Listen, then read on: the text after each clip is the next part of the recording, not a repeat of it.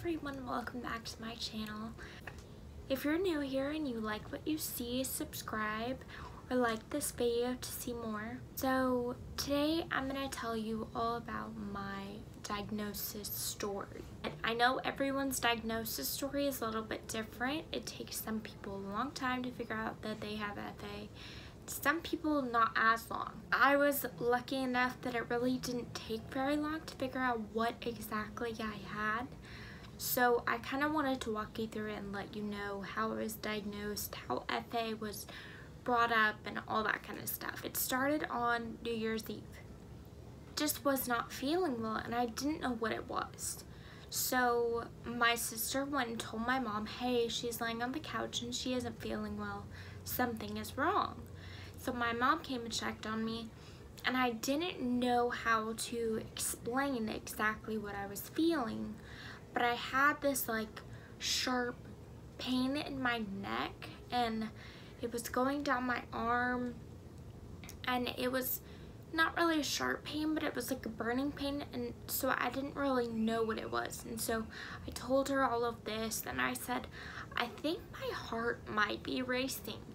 And so my mom is a nurse, and so she went and got a pulse ox that we had, and she checked my heart rate, and it was like 280 beats per minute. And so she freaked out. A 12-year-old is having a heart attack on New Year's Eve. So me and my mom went to the hospital, and they basically treated me as if I was having a heart attack. So they pushed fluids. I don't really know exactly the protocol, but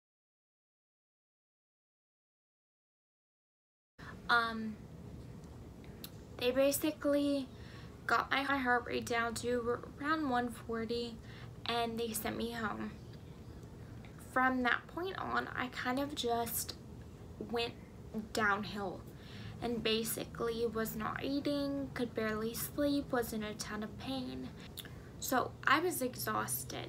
Mind you, my heart rate was still at 140, 150 for this whole time. So I was depleted of any energy that I did have. And we had no idea what this could be.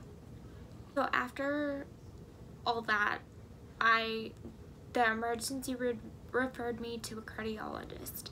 So I went to see him, and he kind of mentioned something about maybe an autonomic nervous system disorder or something like that, and that's why I had this episode. But he didn't really explain why I was going downhill so fast and why I was continuing to go downhill. So after we went to see him, I was rapidly declining. So I went to my pediatrician, and the pediatrician was amazing, and she ran a whole bunch of tests and said, we're gonna get to the bottom of this. She had been my pediatrician since I was born, and so she had taken care of me, and she was really concerned. So she sent me to Children's in Dallas, and they basically assessed all of my symptoms, had a neurologist come in, and they basically told me and my parents that I had no form of Ataxia, and I was still declining at this point. I went back to my pediatrician. He referred me to a neurologist. I think I had every test run on me. Every test that was ever made was run. I had blood tests, I had brain scans, I had everything to try to figure out what was going on. And then I had, at the neurology appointment, I was scheduled for an EMG, which is a nerve test. I will tell you that was the most painful test that I've ever had done. It was excruciating. It was just my mom and I in the room, and the doctor who was doing the test, and he looked at my mom, and then he looked at me, and then he looked back at the computer, and he said, I think it might be FA. My mom said, what is FA? And he said something we don't want her to have. He quickly corrected himself and said that it could be a vitamin E deficiency, which mimics Friedreich's ataxia, because he saw the look on my mom and I's face after he said it. So we ran tests to figure out what it was. The vitamin E deficiency test came back, I think within like 2 days, and it was negative. I didn't really ask my parents what it was. I didn't really think about it too much until I was diagnosed with it. And then the day I was diagnosed, I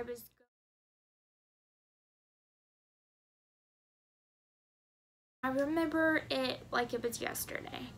First reaction was, am I never gonna be able to brush my hair again? Because at that point I still wasn't able to brush my hair or do anything like that because I was so weak and I had no energy. So I had never done any research of what FA was prior to being told that I had it. And I looked it up with my mom the night that I was diagnosed, and I read all the symptoms and everything, and I didn't cry, but I definitely internalized a lot of emotions. My parents kind of put me on a plethora of antioxidants and supplements, and when I was diagnosed with it, I really just wanted to focus on getting back to where I was. I didn't really know everything that went along with FA. So I was really trying to get back to the point of being myself again. And that summer I went to physical therapy. Like I said, I was on antioxidants, all that kind of stuff, and I got to a point where I felt normal, I guess. I never really got to normal again, and for the next 6 years I didn't talk about FA, or I didn't want to think about it, and I thought that if I did that it wouldn't exist and it wasn't real. So it's taken me this long to realize that FA is not going away, it is a real thing, and I basically had 2 options. I could sit and pity and wallow and feel bad for myself, or I could live my life the way I wanted to. And I could raise awareness for a disease that has no cure or treatment, and so people know about it, and so that's what I have decided to do. And I really hope that I can help people by doing that. That was my diagnosis story. I know it was kind of all over the place, but I hope you guys enjoyed it, and I hope you found it helpful in your situation. And if you want to see more, subscribe and like this video, and I'll see you guys next time. What are you doing? I'm recording a video. Can this be in the bloopers? Yeah. You have to do something funny. I feel like I have that like after pool glow. Yeah, it's cute. You look really tan. She's the best. Like and subscribe.